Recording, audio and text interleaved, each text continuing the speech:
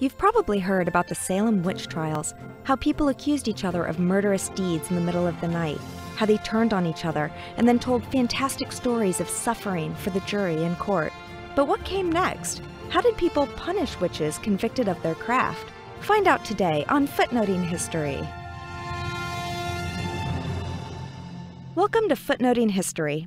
I am your host, Lesley Skousen, and today I'm going to talk about how the English Parliament decided to punish those found guilty of mystical offenses.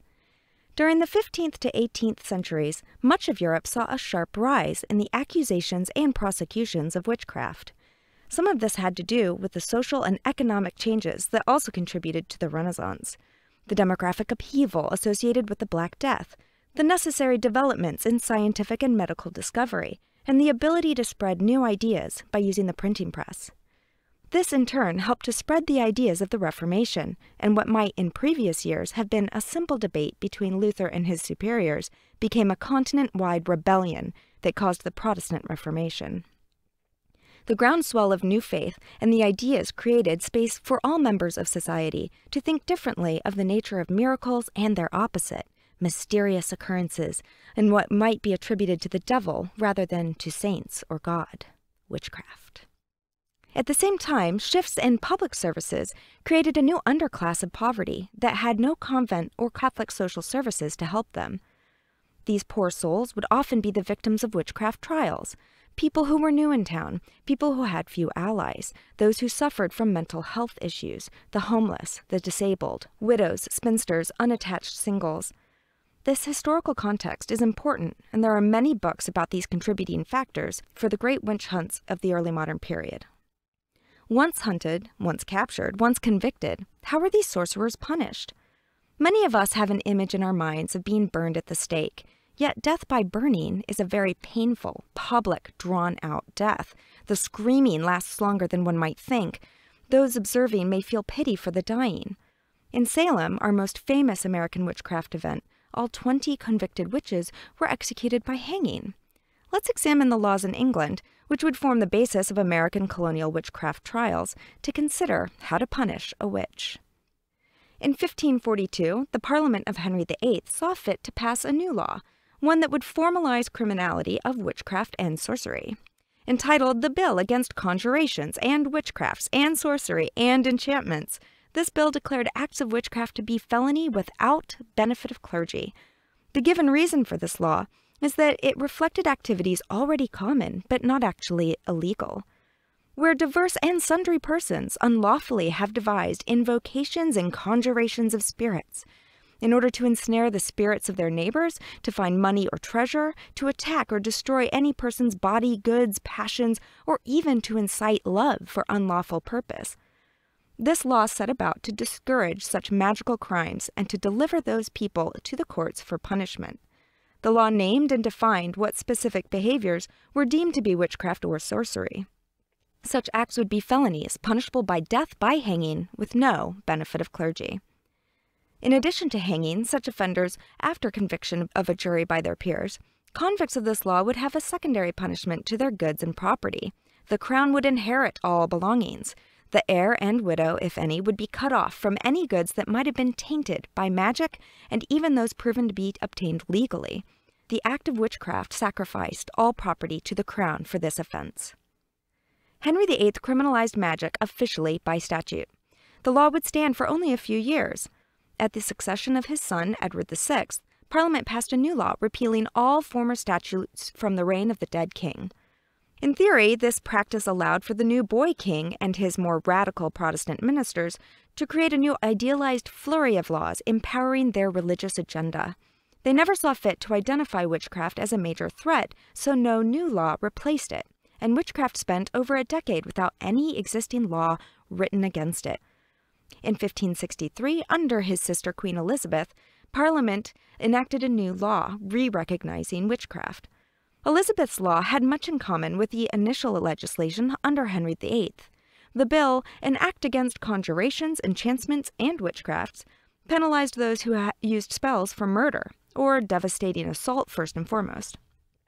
Those were the real criminals in a culture that believed black magic could cause such things.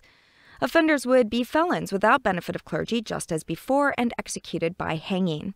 However, lesser offenses were provided with a multi-tier system. This is where punishing witches gets really interesting.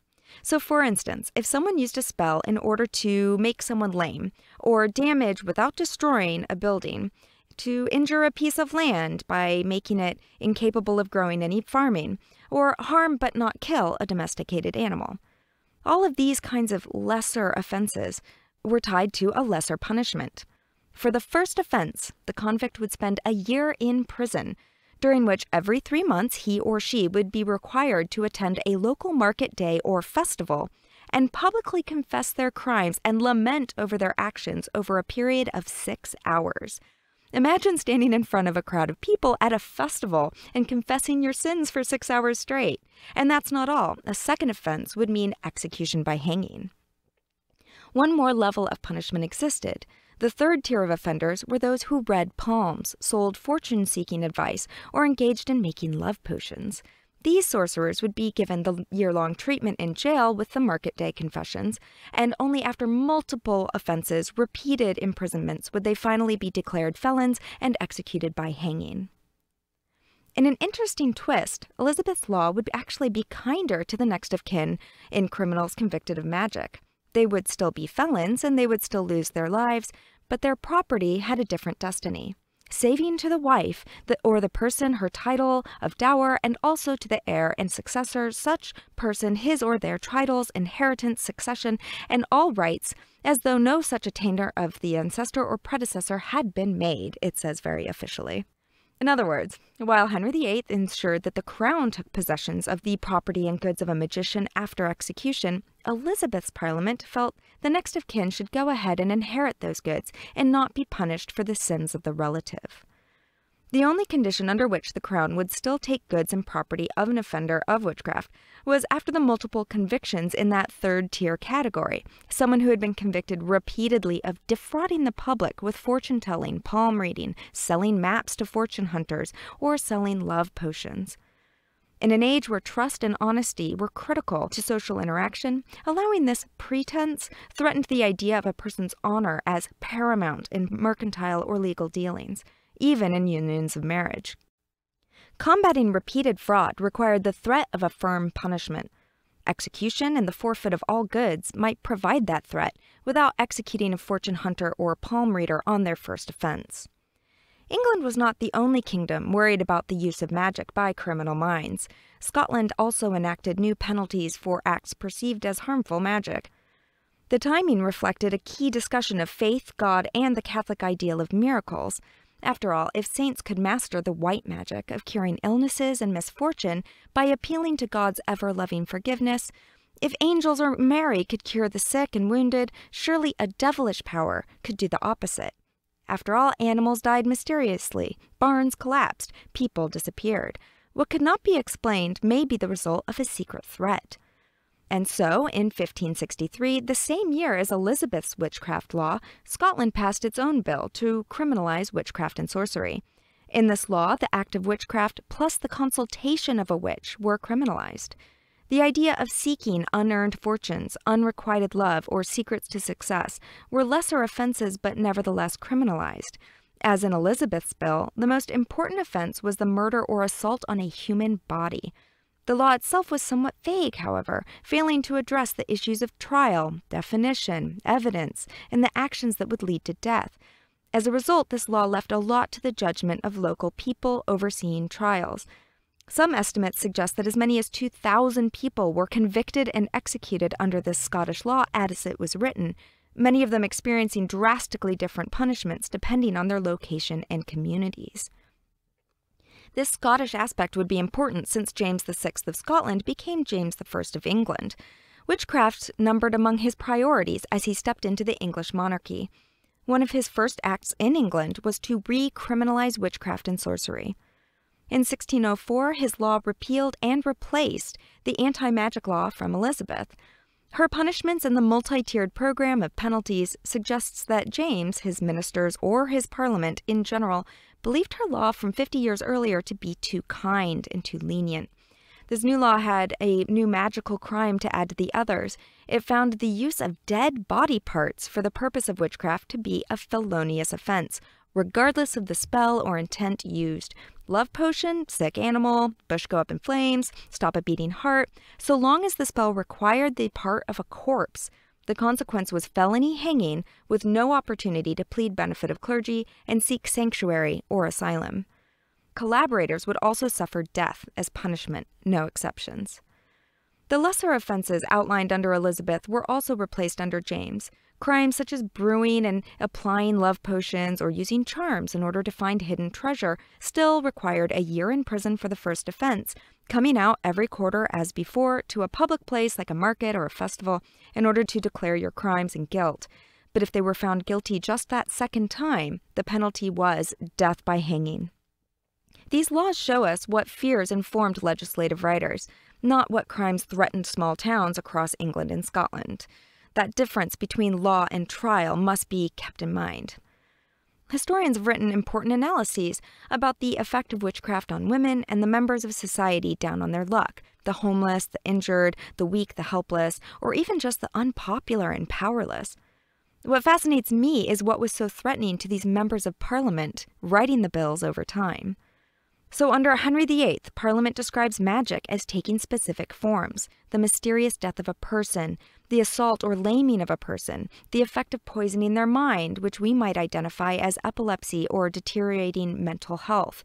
Also included was the death or maiming of an animal, the harm or destruction of property, the magical knowledge of hidden treasures or resources, and, of course, love potions. It occurs to me that all of this can be traced back to property ownership. This is the possession of our lives and our bodies first and foremost, but then followed by treasure hunting and property loss, and then finally using sinister means to fall in love, which by marriage could again lead to consequences for property. Perhaps this makes most sense when we consider that any offender convicted of these actions, large or small, would be executed and his or her property forfeited to the crown under this initial law under Henry VIII. The law under Elizabeth was similar to that of Henry VIII, but her parliament tiered the punishments for behaviors according to their perceived threats. The repeated offenders who took money for love potions and treasure finding were still at risk for execution and forfeiting that property, but they had to become repeat offenders to be executed. James was less sympathetic for those repeat offenders. His parliament wrote a law that included more fatal penalties for more types of magical crimes, and only allowed a single offense for Elizabeth's third tier of crimes before they were sent up for execution. What happens at the legislative level must be compared to the trial level, and this is where laws are interpreted, applied, and thrust upon actual lives. But however single justices decided to interpret these laws as they were enacted, repealed, and replaced, the language of the law endured. As England settled colonies in the Americas, new witchcraft laws and witch hunts affected local communities, isolated from the English-speaking world. The most famous of these were the Salem witch trials of the 1690s. Following this historically significant event, the British Parliament produced a new sweeping revision in a landmark law in 1735. The Witchcraft Law of 1735 changed direction from previous treatments of magical crimes. Instead of punishing by death or public humiliation, it simplified everything by making it a crime to use or pretend to use any spell at all, and to brag that one had magical abilities or to do any type of sorcery. For all of these offenses in a single offense, the maximum penalty was a single year imprisonment. Punishments were beginning to change. The Bridewell and debtors' prisons had become the prison we know today, and it was a more established method of punishment over execution. A year or two in prison with harsh clothes, regimented schedule, a strict Christian study, and exercise might provide offenders of anything with a new lease on life. They increased it in use in the 18th century forward. Furthermore, the law of 1735 marked the end of the Great Witch Hunt and the beginning of a legally recognized form of superstition, only really threatening to a community in terms of causing friction, rather than literally sending death through evil thoughts or ensnaring a stranger in love by adding a potion to their drink. The law's passage did invoke a little pushback, most famously from the sincerely held beliefs of Lord Erskine, who organized protests against its passage for fear of magical crime running rampant across the English countryside. Aside from him and his followers, however, Most members of Parliament saw witchcraft laws as an outdated fear from the Reformation. And not much changed after the penalties were greatly reduced. Women continued to be suspected of witchcraft, but it was due to interpreting superstitions, and that varied across different counties. The reasons for jailing were less about fear of the devil's magic and more about catching frauds and punishing them accordingly. So how does one punish a witch? To start, you put her through hell. You accuse her of witchcraft. You isolate her from any friends or family. You make her sit through trial. That trial might force her to disrobe in public to examine any possible devil's mark. A birthmark, a scar, a superfluous third nipple could be the secret sign of where the devil touched her and gave her the power of magic. Then, if convicted, a witch may be hanged. If convicted of a lesser version of witchcraft, she may be imprisoned for a year, dragged out every so often, and forced to stand with a paper on her head shouting about her crimes for all to hear for 6 hours. She may be released, a shell of her former self, embarrassed and lonely. But she wouldn't be burned, not in England, at least, nor Scotland, nor Salem. This has been Footnoting History. If you like the podcast, be sure to visit our website, footnotinghistory.com, where you can find links to further reading suggestions related to this week's episode, as well as a calendar of upcoming podcasts. You can also like us on Facebook and follow us on Twitter at History Footnote. Until next time, remember, the best stories are always in the footnotes.